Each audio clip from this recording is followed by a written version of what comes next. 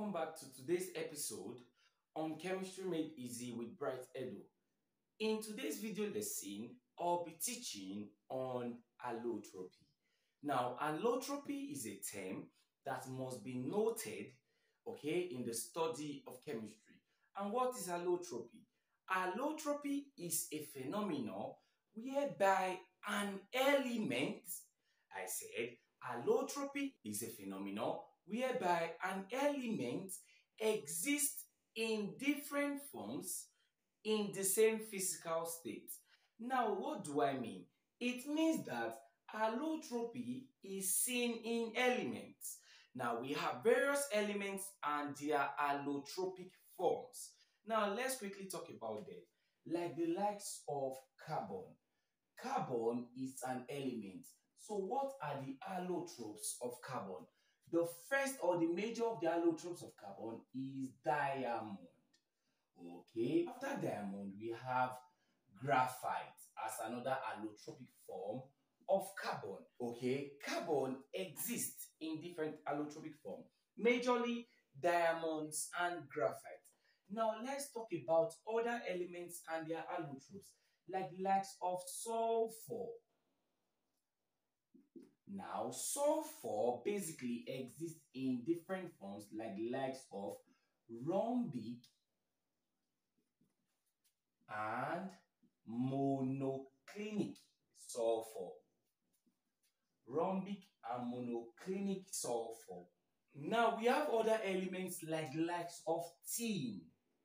Now, it must be noted that tin is a metal, and tin is the only metal that exhibits allotropy. Okay, the only metal that exhibits allotropy. What are the allotropes of tin? We have the white tin, we have the gray tin, and we have the red tin. Now, let's talk about other elements like the likes of oxygen. Now, oxygen exists in two allotropic forms. The first is dioxygen. That means here we are having two atoms of oxygen, dioxygen. So the symbol becomes O2, whereby the order of the allotropic form of oxygen is called ozone. Ozone contains 3 atoms of oxygen. Now, oxygen is another element that exhibits allotropy, and it must be noted that tin is the only metal that exhibits allotropy. Now, let's talk about other elements like the likes of phosphorus. Okay, phosphorus. Now, phosphorus exists in different allotropic forms. We have the likes of the white phosphorus. Okay, the white phosphorus. And we have the likes of the red phosphorus.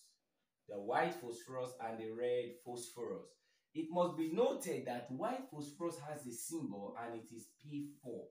Basically, and white phosphorus is toxic. Okay, white phosphorus is toxic. Now, these are some basic elements and their allotropes. These elements are very, very important for your JAMB exam, so you take note of this. Now, it must be noted here that allotropy are of 2 forms. Okay, allotropy is divided into 2 forms. The first is called monotropy, and the other is called enantiotropy.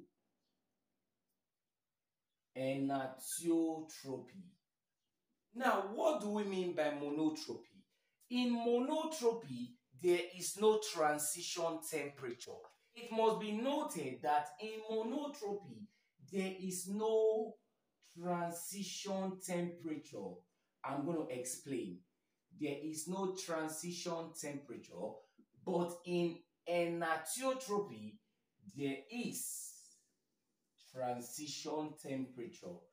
Now, what do I mean by this? It must be noted here that transition temperature is that temperature whereby an allotropic form of an element can move to another form of that same element. Now, this is what I mean. For example, rhombic sulfur and monoclinic sulfur. We have a temperature whereby monoclinic sulfur can change to rhombic sulfur, and that temperature is 96 degrees Celsius. So it must be noted here that monoclinic sulfur can change to rhombic sulfur. And that temperature at which it happens is called transition temperature. And it is seen when we are talking about allotropy.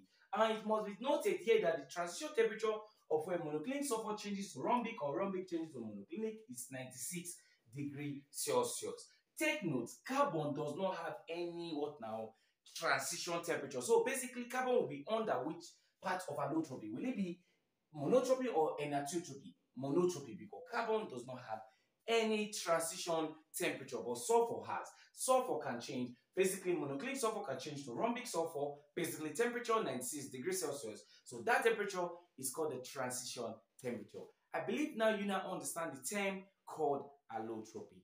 Do well to subscribe to this channel and share my videos with your friends. Thanks for watching. God bless you all.